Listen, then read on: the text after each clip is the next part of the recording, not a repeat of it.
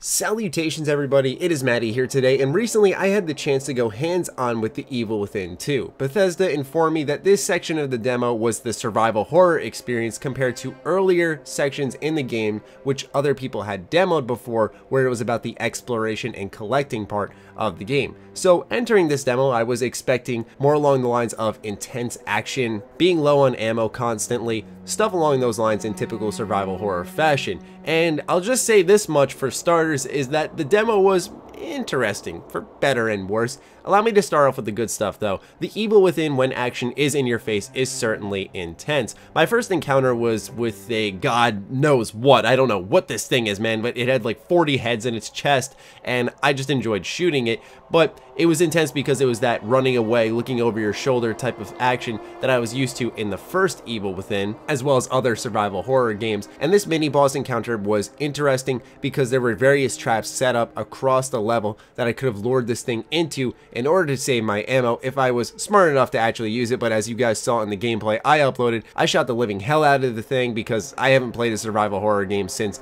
Resident Evil at the beginning of the year, so my brain was just not geared in that way. I've been playing a lot of shooters and stuff lately, so I was like, unload on this sucker. Based off what I've seen in trailers and what I have now experienced, The Evil Within 2 is going for a much more intense, dreadful atmosphere compared to the first game, where I'd say only Chapter 9, where you were in Rubik's Mansion, was the only scary part of that game, and it still holds up to this day as that being the only scary part in that game. Otherwise, The Evil Within 1 was a fun survival horror title, but it didn't have much horror in the game. So I'm feeling like with The Evil Within 2, they're trying to really hammer home some of the horror elements there. Now, it wasn't like I was jumping out of my seat in fear or screaming in the demo room, but there were some parts where I'll admittedly turn down my headphone volume just a little bit because I was getting a little nervous. And by little, I mean I was kind of like sweating in there. With that said, for Bethesda to describe this as the survival horror experience, and then for me to really only get into combat with 3 enemies I can remember, which was the initial mini boss and then 2 enemies as I progressed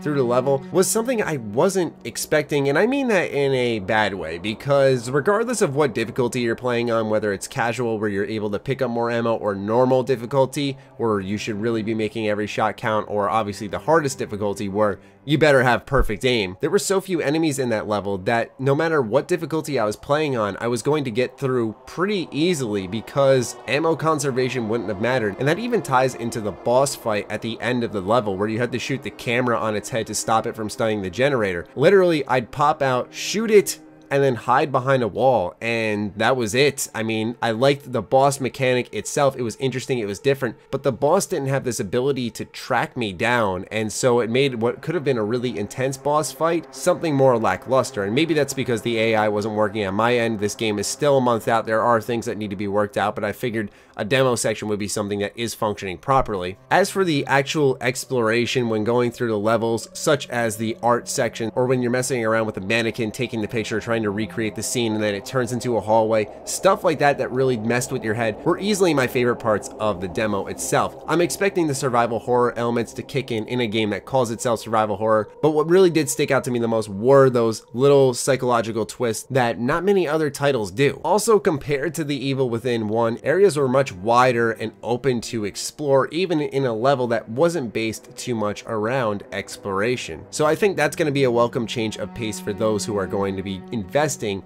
in this game. And lastly, let's cover the upgrade section. So there are weapon upgrades, character upgrades. You can actually test out your guns in a little shooting mini game, get a feel for the weapon you've just upgraded. The upgrades are simple, such as your sprinting meter, your health bar, regen, reload speed, fire rate, damage, stuff along those lines. And that doesn't make it bad because those rewards pay dividends throughout the story itself. Anyway, those are my thoughts on The Evil Within 2. Overall, I'd say leaving this demo, I wasn't jumping out of my seat in excitement, but I feel The Evil Within 2 is going to be that game you have to settle in for the whole adventure. Once you're in tune with the game, I'm expecting a much different experience, but as a pop-in, pop-out type of demo, I am curious about the game, but not for the right reasons, I'd say, because I want to see if a lot of the flaws I picked out in the demo end up being amended in the final product. With that said though, I do recall with The Evil Within 1, it didn't receive raving press previews,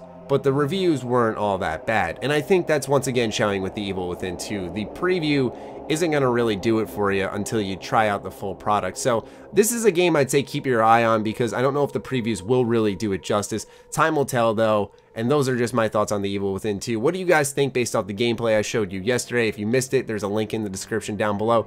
Do be sure to check it out, and I'll catch you guys in the next video. Follow me on Twitter, like me on Facebook. Those links are also in the description, along with my Patreon. Do consider supporting that, as it fuels all the content we create here. Stay sexy, stay active. I love you all. Peace.